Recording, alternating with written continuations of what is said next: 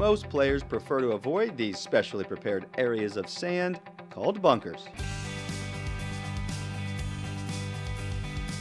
If you happen to find yourself in a bunker, make sure you don't deliberately touch the sand to test its consistency, such as with your hand, a rake, or a club. Also, don't touch the sand behind or in front of the ball or during a practice swing, even if by accident. Or when making your backswing. The good news is you can move loose impediments and movable obstructions, and even touch the sand with your club elsewhere in the bunker, as long as it is not to test the conditions. When you decide your ball is unplayable in a bunker, there are several one-stroke penalty options to consider.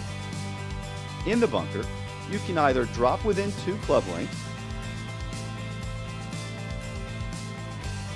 or go back on the line.